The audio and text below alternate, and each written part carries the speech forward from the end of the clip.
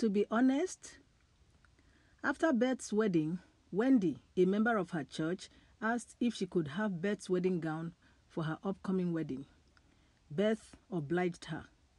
On Wendy's wedding day, Beth was shocked to see that the beautiful white wedding gown had been dyed a different color.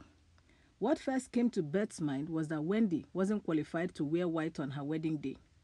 But then she could also have dyed the dress because she didn't want anyone who had attended Beth's wedding and now came to hers to notice that it was Beth's dress that she used. Beth was to hear later from Wendy herself that she had lived a very wild life before giving her life to Christ. Beth concluded that her earlier assumption was right.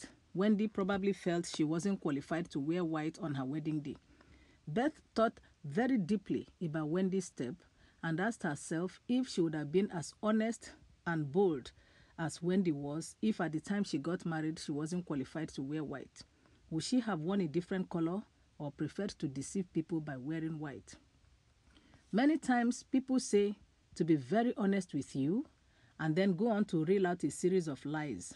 Such people want to be seen as truthful even though they are liars and deceivers like Ananias and Sapphira. Acts chapter 5 from verse 1 to 10. Now a man named Ananias, together with his wife Sapphira, also sold a piece of property. With his wife's full knowledge, he kept back part of the money for himself, but brought the rest and put it at the apostles' feet.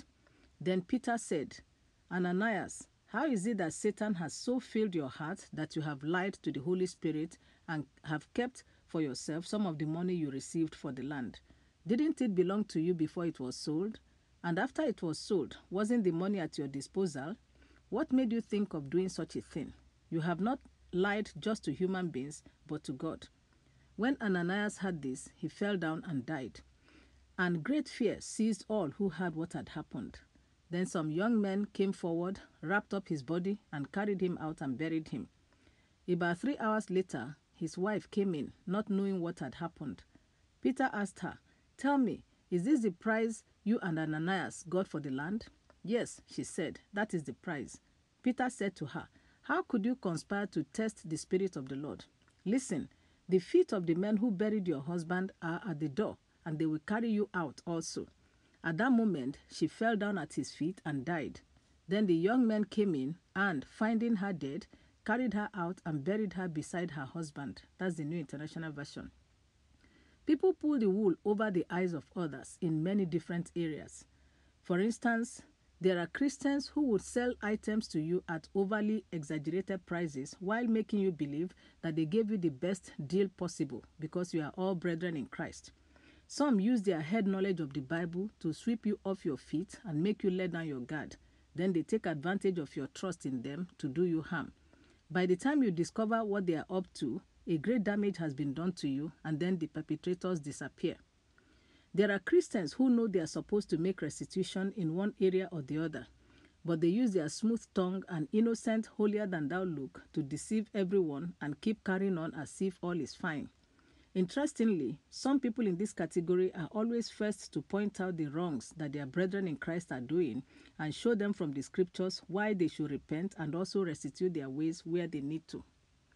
One reason why a lot of people deceive others by pretending to be what they are not is that they are more concerned about what people will think of them than how God views them. Therefore, as long as nobody is able to read through them and know who they really are, they are happy. But of what use is it to deceive human beings when you cannot deceive or mislead the God who is going to judge and reward us all? Hebrews 4:13. Nothing in all creation is hidden from God's sight. Everything is uncovered and laid bare before the eyes of him to whom we must give account. That's the New International Version. If you are ever tempted to cover up your sin with a lie or feigned righteousness, remember that God cannot be deceived. Allow his word and spirit to truly bear fruit in your life. May the Lord help us all in Jesus' name. Amen.